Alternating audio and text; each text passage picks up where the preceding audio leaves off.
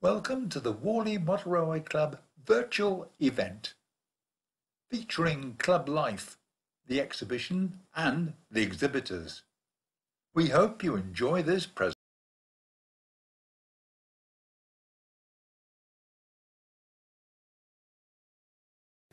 Hi, Joel with Woodland Scenics. We're really excited to be part of this virtual event to bring the Warley Train Show directly to you.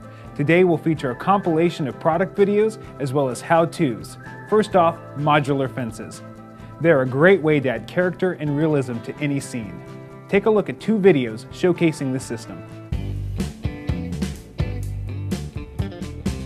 You really can't go anywhere without seeing fences. Whether it's a rural, industrial, or residential area, you'll see many types across the landscape. We've made it really simple to add fences to your layout.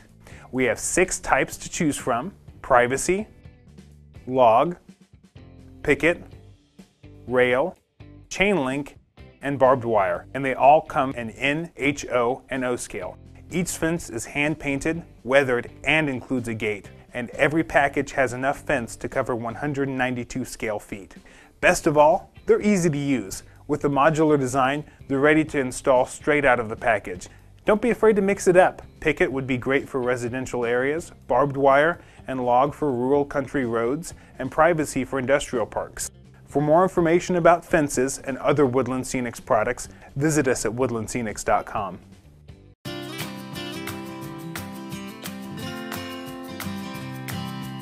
Hi, I'm Troy with Woodland Scenics. Today I'm going to show you how to install fences on your layout. From train yards to city streets or rural to industrial scenes, fences are a great way to add character and realism. There are 6 types of fences available for N, HO, and O scale: chain link, picket, barbed wire, log, rail, and privacy. I'll be using the rail fence and barbed wire in HO scale for this demonstration. The first thing you need to do is determine how you want your fence laid out and match the pieces accordingly.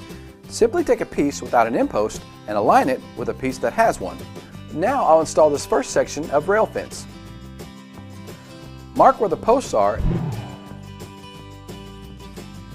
and drill holes for the placement pins. Now I'll apply glue and set the pins in place.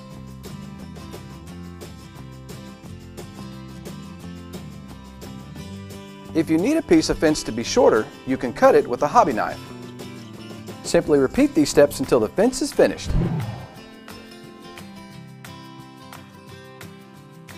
Use this method for all fences except barbed wire. Barbed wire is different from other fence types because wire connects all the posts. As each post is installed, the wires need to be pulled taut before marking and drilling.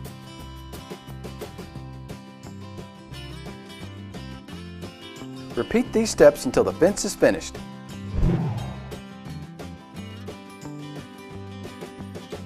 If you want to make a realistic corner, we have a solution for you.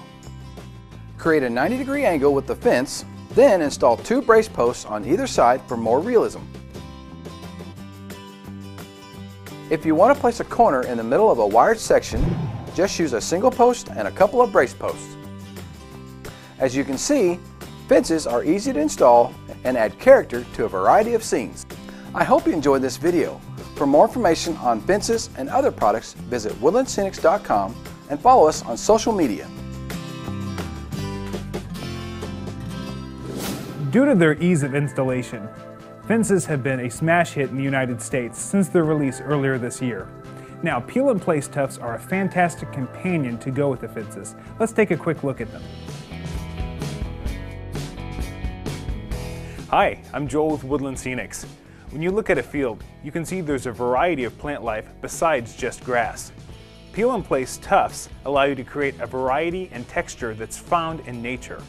They are the perfect companion to the field system because tuft colors blend with existing landscape products. Peel and place tufts are pre-made and have a self-adhesive back, so you can place them on your layout directly out of the package. They're available in 5 types to help model anything from wildflowers to tall grasses. First, there's grass tufts, which are available in light and medium green. They're very versatile and can be added anywhere on your layout. Flowering tufts come in violet and red. Use them to create colorful flower beds or add wildflowers to a rural landscape. Seating tufts are available in yellow and brown. Try placing them on a farm or down a gravel road. There's also prairie grass that comes in 4 varieties: brown tipped, light, medium, and dark green. They're great on all sorts of landscapes, especially along rocky terrain. One of my favorite peel and place tufts are edging strips. Available in light and medium green, edging strips are perfect along fences, by abandoned buildings, or anywhere that's difficult to mow. As you can see, peel and place tufts are a simple way to add diversity to your landscape. For more information on peel and place tufts or our other products, follow us on social media, check us out on YouTube, and of course visit woodlandscenics.com. With thousands of consumers signing up to be notified, the utility system is one of our most highly anticipated releases to date. Let's take a look at how this amazing system can transform your layout.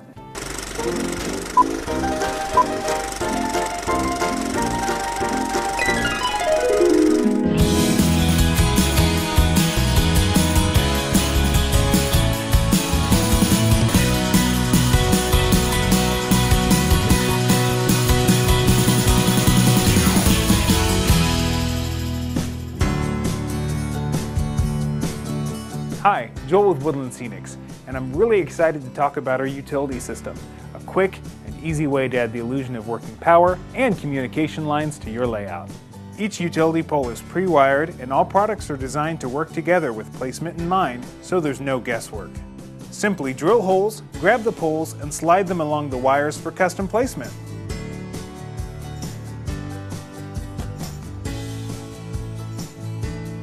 It really is that easy. Run double crossbars along railroad tracks to simulate communication lines, and place single crossbars down city streets to represent power poles. Then further enhance the realism of the scene by installing the Transformer Connect set to imitate supplying power to building. The system's available for N, HO, and O scales. Be sure to follow us on social media, and for more information, visit woodlandscenics.com. Thanks so much for watching. Now let's take a look at another popular product, Shaper Sheet. It's an amazingly unique material that can model all different types of terrain. You simply shape and reshape it to hold any level of detail. This how-to video will give you a look at what you need to know. Hi, I'm Kim with Woodland Scenics, and today I'm going to show you how to use Shaper Sheet. I'm going to show you how to shape your Shaper Sheet so that you can achieve any level of detail, as well as how to apply Shaper Sheet plaster to give your terrain a strong, hard shell. The materials I'll be using are Shaper Sheet, and this is 18 inches wide, Shaper Sheet plaster, some mixing bowls, a plaster brush, a spatula, scenic sprayer with water in it, and a pair of scissors. And when you're dealing with plasters and landscaping materials like this, I would recommend putting something down on your work area to help reduce the cleanup. To start off, I have a roll of 18-inch Shaper Sheet, and I'll just unroll it like so.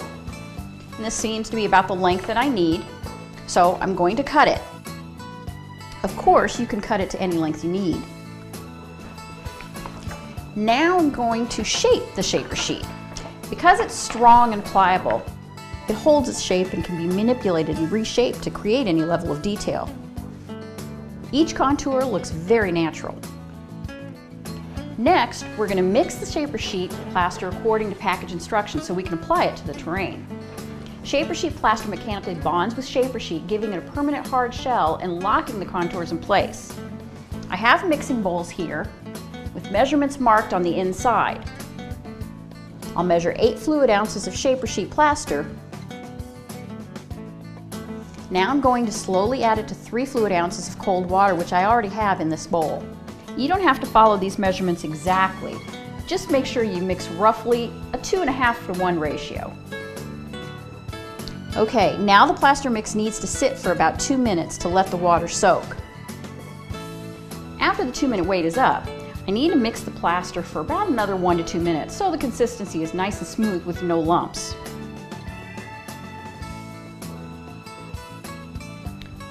Okay, moving on. I'm going to spray the Shaper Sheet with water. This helps the bonding process between the Shaper Sheet and the plaster. Now you can pour the plaster directly onto the landscape. This plaster has about a 20-minute working time before it starts to set up. You can spread the plaster using a brush. If you find that your plaster is too thin, you can always add more plaster to your mixture.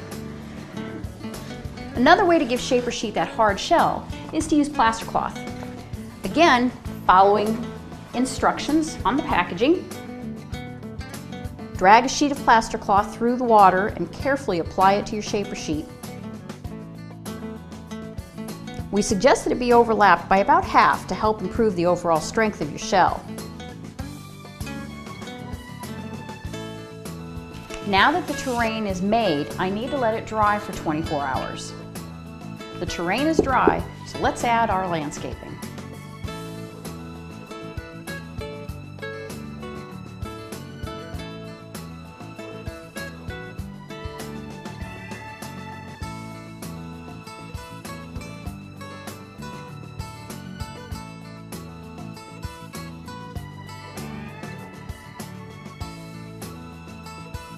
I've shown you how to create strong and permanent terrain using shaper sheet and shaper sheet plaster. With shaper sheet, you also have the option to landscape directly onto the shaper sheet without plaster.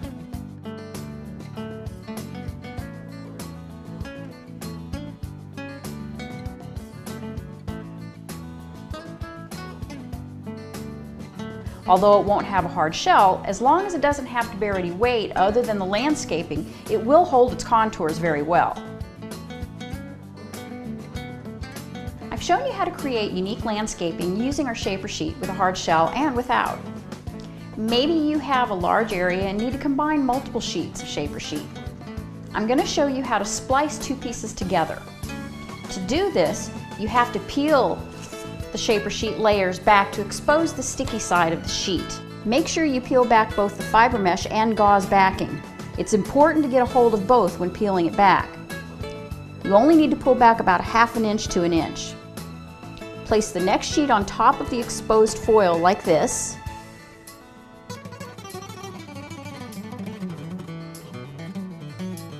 Now just cut off the excess mesh.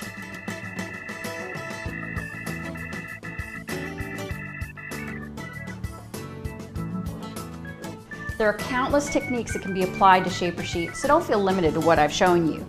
I hope you enjoyed this video. If you'd like more information about our products or you'd like to see more how-to videos, visit us at woodlandscenics.com. Using a variety of trees enhances the look of your layout. This next video gives tips and techniques to achieve superior realism with Woodland Scenics products. Hi, I'm Matt with Woodland Scenics. Now when it comes time to adding trees to your model, it can be a very rewarding experience watching all your hard work come to life. And that's what we're going to be doing today. We're going to be talking about trees, and I'm going to show you some very simple realism tips that are going to make your trees look their best. Now, very few geographic areas are free of trees, so I believe it's important to take the time to see how trees look and live in nature, and then to try to reflect that detail into the trees you plan to use. Now, the modifications we're going to make today are very subtle, but it's the little details that are going to make the difference. Now all trees are going to have many different features, so I went ahead and selected a variety of species that are going to offer their own unique shapes, foliage types, color, texture, and they're all going to have different heights. Now a few of these are also going to add geographic orientation to my model.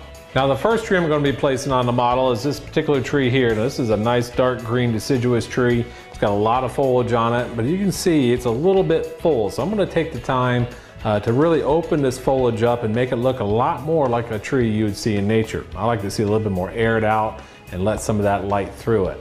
Now to do so, I'm going to be using a pair of tweezers, and it's really just a matter of kind of opening up this foliage a little bit, getting some pockets in there, and just really allowing that light to get through there. Now with some of that extra foliage that you may be opening up, you can actually tuck that deeper down into the tree itself. Now this doesn't take nothing but a few minutes to do, but I think the payoff is definitely worth it versus having a uniform shape of foliage over the limbs. I think it just looks a lot more natural just to kind of open that up and get some air into there. So now I'm going to select a spot on this particular model that's going to really showcase this tree really well, and I think probably somewhere over in this area is going to work just fine. So I'm just going to drop that right into position. Now you can poke this right through your layout. Glue down the armature base that comes with it. Whatever works for you is just fine. and then position that where people that view your model can see it really well. Okay, now my next tree I'm going to be using is going to be a smaller, lighter colored tree. I'm actually choosing this light green tree, and this tree is actually going to be just perfect on top of my ridge. Now, as you can see, again, this tree has great foliage on it, great coloration to it. It's going to add a lot of different highlights to the top of that ridge. But one thing I don't like is it's a little bit too uniform. You know, a tree like this might live in somebody's front yard that's clipped all the time, but in this particular tree living out in the wild, I want it to have a little bit more of a ununiform shape to it. So again, just using my tweezers, I'm going to be bending these armatures around to give this tree a little bit more of an unsymmetrical shape to it. It's just a matter of getting a hold of the armatures, bending them, pulling them, and just really twisting them around to give that tree more of a wild look to it. Now, what I really like about these particular armatures is when you bend these into position, they'll actually hold that position. They don't have any memory to them. You can actually bend these as many times as you need to get the position you're looking for, and you don't have to worry about them breaking as well. Now, one thing about using smaller trees, another tip I can share with you is when I'm building a larger layout and you want to force a little perspective, you can actually choose smaller trees and place them in the background. So I'm pretty happy with that. As you can see, it really opened up that tree and added a nice, great shape to it. And I'm ready to put this in position. I'm just going to actually plant that right on top of my ridge.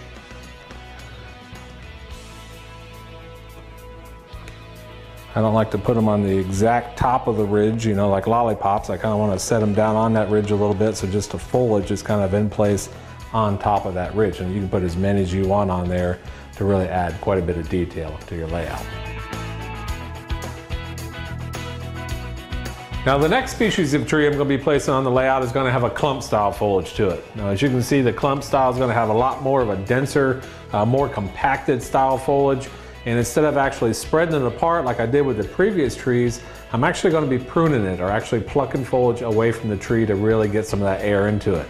Now, the tree again looks pretty good, as you can see it here, but I like to be able to see through that and have a little bit more of a transparency to that. So again, using my tweezers, or you can even use some of your fingers on these bigger clumps, you just go ahead and actually remove that right from the tree. Now, you can reuse this foliage onto your layout, or actually make possibly a smaller tree with that, but you just really want to get some bigger pockets of space inside these limbs. I like to be able to see the armatures a little bit. I like to be able to see daylight all the way through that tree. And so we can start by just using our fingertips, removing some of the excess foliage. Now, one thing I've noticed as I pluck some of this foliage away from this tree, I'm noticing the sheen on the actual tree itself, on the armature itself. Now again, when I look out in nature, I don't see a tree reflecting back at me. So I'm actually going to take a little bit more time and try to knock some of that sheen back by using a little bit of a paint. Now, to do so, I'm going to be using a dry brush technique. Now, this particular armature is brown in color. Now, I find when I look in nature again that I notice the bark is going to have a little bit more of a gray hue to it. So I like to use a nice flat gray color. Now, you can use a neutral color of your choice. I've actually custom blended this paint here, and to actually apply it, I'm going to be applying it onto a brush, using a paper towel to remove the excess, which is going to leave a nice coating of paint on the end of my bristles. Now, as I apply that to the bark itself, I'm not actually painting the tree, I'm just actually highlighting the top side of that bark. And what that'll do is actually tone down the sheen on the bark itself, and it'll bring out some of the highlights and some of the cracks and crevices that are modeled right into that armature. Now again, if you're making your own trees, apply this technique over the entire armature, and that way when you see up in these higher areas and through the branches, that'll all be highlighted and ready to go. Very easy step. Should do it on all your trees, and I think again it's going to pay off in a lot of extra detail on your layout. Now I'm going to pick a nice vegetated area for this tree. Here's a nice spot right here. It's going to have a lot of vegetation below that. Nice green plush tree. Kind of get that into position. And again, this layout's really quickly coming to life. All right, now at this point I'm actually going to be mixing up the variety a little bit by adding a group of conifers. Now the conifers tend to live in the wild in rugged terrain, rugged landscaping situation, a lot of rock, a lot of deadfall. So I chose a group of them to actually bring attention to this corner of my model. Now these here actually look really good. They're pretty much ready to drop in place. One thing that I'm not real fond of is the actual exposed armature on the bottom of it. These in the wild tend to go all the way down to the ground. Now if you had this planted in a model situation where you have a house or a landscape yard, these would work just fine. But to get them to look like the look I'm looking for, I'm actually going to be removing that part of the armature and then using that exposed wire to poke that through the top of my model itself. Now I'm going to be placing these with the large ones in the back and then dropping the smaller ones in the front so they don't get lost. Now take note as well, when you're planting your trees, plant them in odd numbers. Placing them in odd numbers, it's going to look a lot more natural and the focus will be on the actual tree, not the number of trees. I'll pop that last one into position, and real quickly, this particular part of the landscaping has a really, just a real rugged, real detailed look to it. I really like it. All right, now moving on from the conifers, I'm going to be selecting a nice big green oak tree. Now this tree is a really nice tree. It's got a lot of detail to it, and I really like the color of it, but one thing about the medium green foliage, sometimes it has a tendency to actually blend in with your existing landscaping on your model. So what we're going to do about it, we're actually going to bring out the contrast of this tree by adding some darker colors to it and some lighter colors. Now to do that, I'm actually going to be using some fine turf. I'm going to add a light coating of scenic cement first. And using a soiled colored fine turf, I'm actually going to be adding shadows to the bottom side of this tree. Just sprinkle that underneath the foliage and on the trunks and on your limbs, and then that tree is actually ready to plant at that point. Now I'm going to be planting this tree up towards the front of the layout because I love the detail in this tree, and I think this meadow really here is calling for a nice big oak tree. And you get that into position, make sure it's where you want it.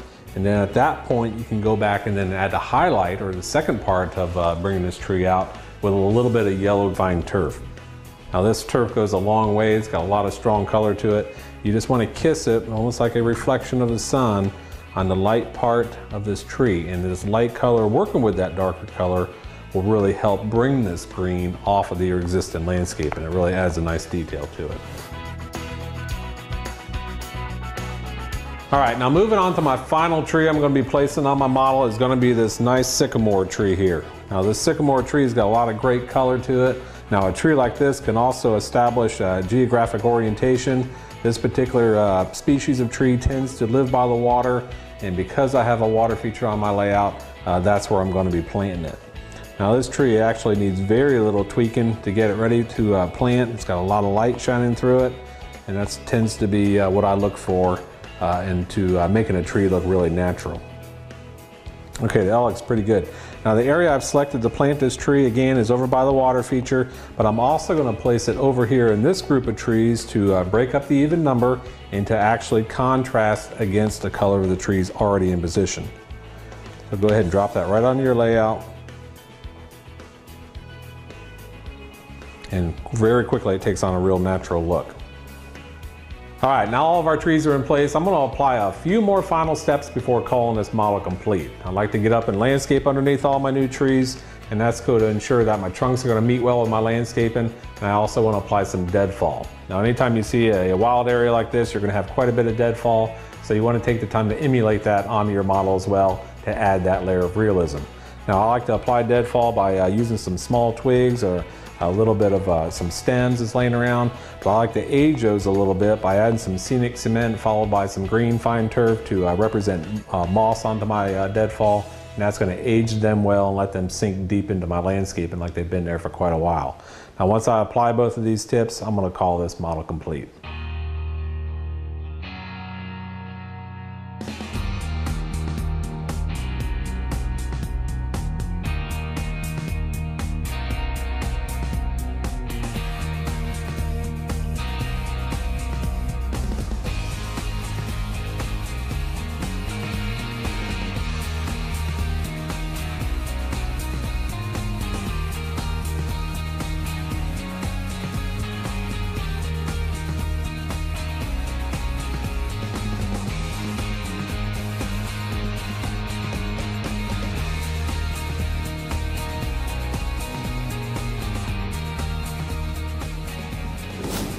This concludes our product spotlight. On behalf of Woodland Scenics, thank you for watching. We'd like to wish you the very best in your health and safety.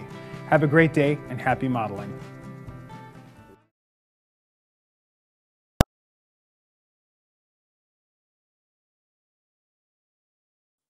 Thanks for watching this presentation.